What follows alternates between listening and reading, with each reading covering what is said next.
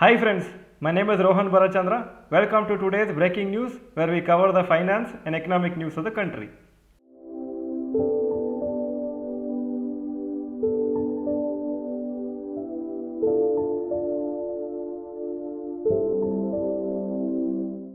News number 1, Karnataka Bank quarterly results. Net profit July to September 2021 125 crores, July to September 2022 411 crores, 229% higher.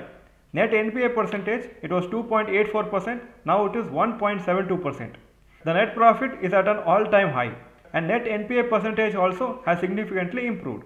Shares went up by 20% today and is at a 3-year high due to the good results. News number 2, domestic car sales zoom. Maruti October 2022 dispatches 1,40,337 units. This is 29% higher compared to October 2021. Hyundai 48,001 units, 30% higher. Tata Motors 33% higher. Mahindra 60% higher. Kia 43% higher and Toyota 6% higher. So automobile industry is doing very well compared to the last year. News number 3, state-wise GST collections. Indian government collected a total of 1,51,718 crores as GST in October 2022.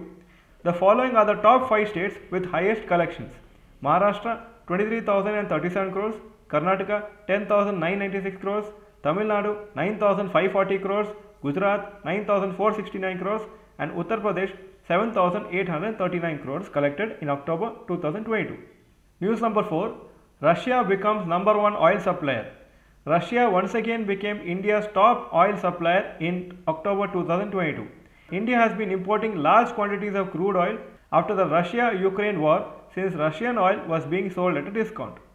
The percentage share of Indian imports from Russia is 22%, Iraq 20.5%, Saudi Arabia 16%, UAE 10% and USA 4%.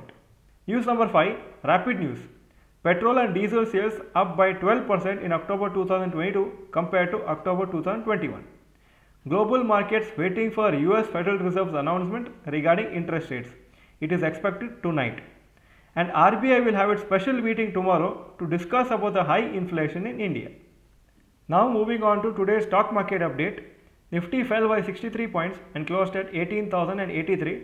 Sensex fell by 215 points and closed at 60,906.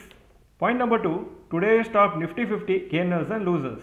Top gainers, Hindalco 1.67% up, Sun Pharma 1.48% up, ITC 1.47% up. Top losers, Bharti Airtel 3.08% down, Apollo Hospitals 2.84% down, Maruti Suzuki 2.38% down. Point number 3, today's top Nifty Next 50 gainers and losers.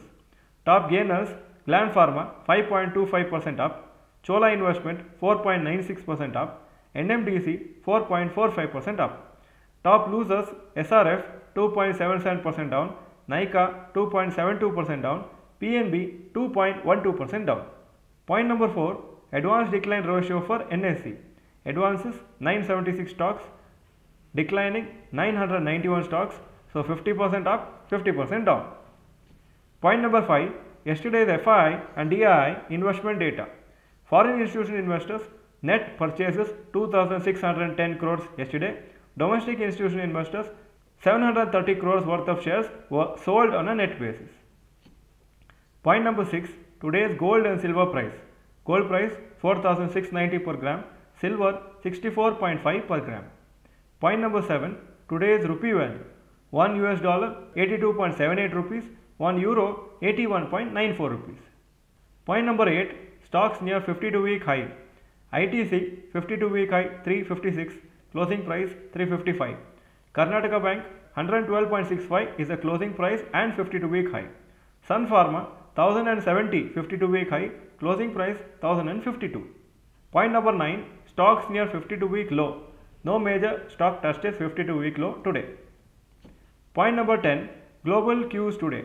Hong Kong markets 2.41% up, Japan 0.06% down, Germany 0.03% down, France 0.26% up, UK 0.02% up and Nasdaq 0.89% down on 1st November.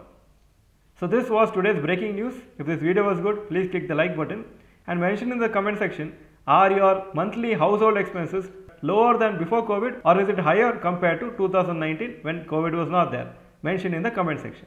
Thank you for watching this video. Bye bye and all the best.